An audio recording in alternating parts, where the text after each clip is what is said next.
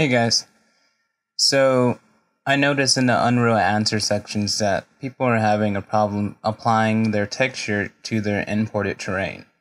Whether they're using World Machine or a height map or just a mesh they've gotten out of some other 3D application, it would not align. And it was really bugging me, to say the least. So I've finally figured out a way for me, at least, to have it working, and today I'm going to show you how to do that. And so let's get rid of the mesh and let's get started.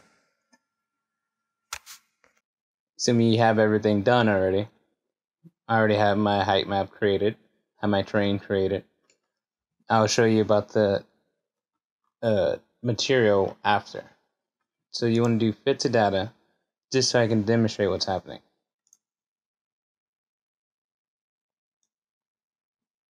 Alright, so as you can see, you have your texture on here, everything's cool, but there's these little inconsistencies that should be over to the left a little bit more.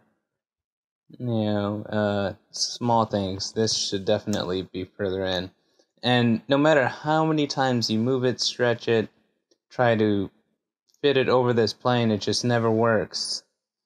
And that's simply because the size of this terrain is actually not the correct size. It's not what you exactly brought in. At least for my case, it's not exactly what I brought in.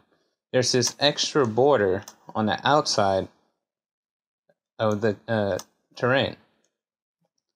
And it's for use of no one. Actually, if you notice, it goes up and then it repeats itself out, meaning there's not that much information there. You can see it right there. There's that it should be perfectly smooth all the way. Rounded everywhere. But this is the only part of the mesh where it kind of bleeds out, I guess. And so, what I did was, let me delete this again. I'm going to import it again, fit to data, and if you notice right here, number of components, I put this down to 16. Alright, that gave me an even number of components.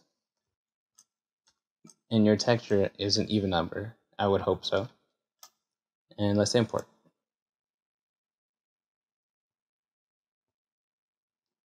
Well, I should say a number a number that you can divide by 2 is the correct term for it, because everything works in 2s, at least in UDK, a lot better.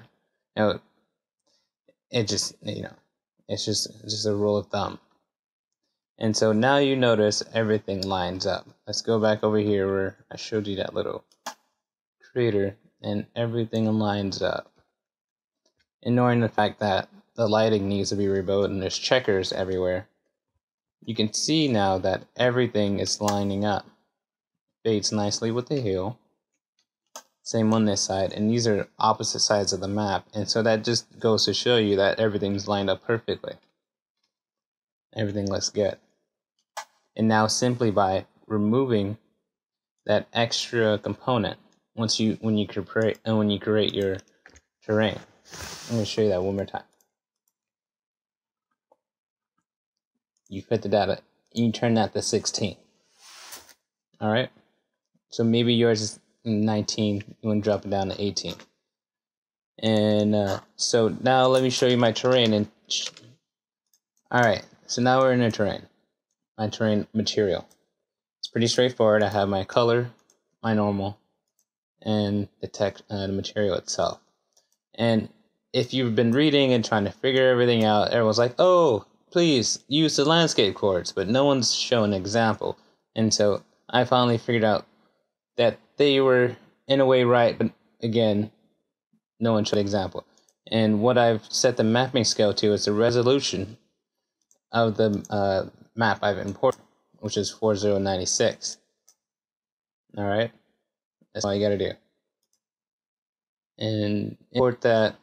Make sure it's 16. Let's look at the 17 real quick. Just to show. 289 is not a dividend of 2. You can't break that down by 2's. Alright? I don't know if that correlates to anything, but that's the only way I can get out of this situation.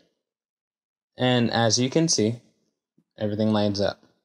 This is all a work in progress, but the biggest thing for me, and I'm sure for everyone else, is just getting the texturing at the line correctly. You do that, and we can worry about the bumps and the details and how pretty it looks. Gotta get the basics first. I hope that helped, guys.